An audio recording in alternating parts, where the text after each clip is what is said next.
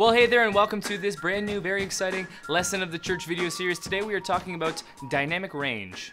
Dynamic range is a very key concept when it comes to making great videos, and it is also the biggest separator from video footage that looks like home movies versus video footage that is silky and filmic looking like a feature film. Dynamic range refers to the range to which a camera can capture the lightest areas and the darkest areas of an image while still keeping detail. Think of it like a scale from 1 to 100. At the bottom you have the darkest areas, which are called shadows, and at the top you have the lightest areas, which are called highlights. Dynamic range refers to how much your camera can capture within that scale. Dynamic range is measured in stops. So, for instance, the Canon 60D has 8 stops of dynamic range compared to the new Blackmagic Cinema camera, which has 13 stops of dynamic range. The more stops your camera has, the more of that scale that it can capture.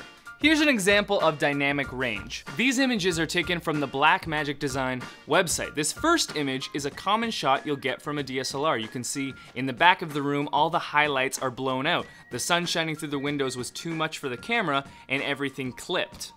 Compare that shot with this shot, a camera shot with a high dynamic range, and you can see all the detail that was kept. There's detail in the back of the room, but also even through the windows.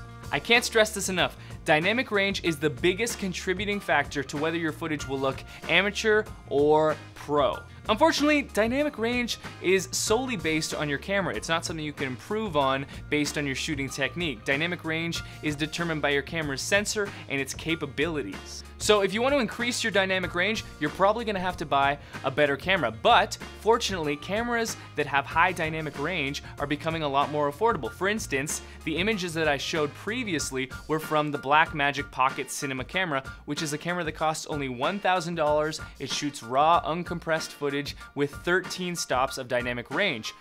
Very, very affordable. But if you're shooting with a DSLR like I am, the name of the game is maximizing the current dynamic range that we have. The best way to do this is to edit the current picture style you're using to shoot your footage, and you can do this by going into your camera's menu and editing it that way.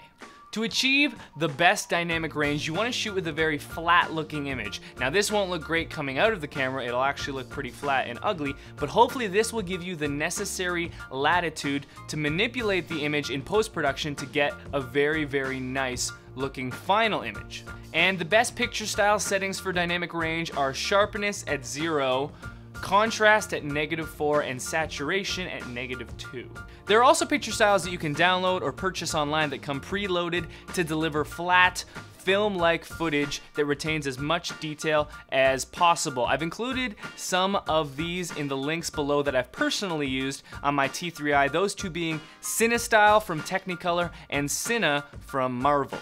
The good news about dynamic range is that as cameras and video gear become more and more affordable in the increasingly competitive market, you and I, as the consumers, really benefit. As I mentioned before, the Blackmagic Pocket Cinema camera shoots raw, uncompressed footage with 13 stops of dynamic range for only $1,000, and this was announced a couple months ago as the camera was released. And if you don't know what those specs are, that's okay. What it means, though, is that cameras that used to cost $20,000, you can now get cameras that cost $1,000 with similar specs and that shoot similar looking video footage, and that is just crazy unbelievable. So if you're frustrated with the current dynamic range of your camera, upgrading to a better option is very possible in the very near future. I myself pre-ordered the Blackmagic Pocket Cinema camera when it came out, and it's supposed to come around August, so when I get it, I will make sure I do a lesson and a video showcasing all of its abilities as well.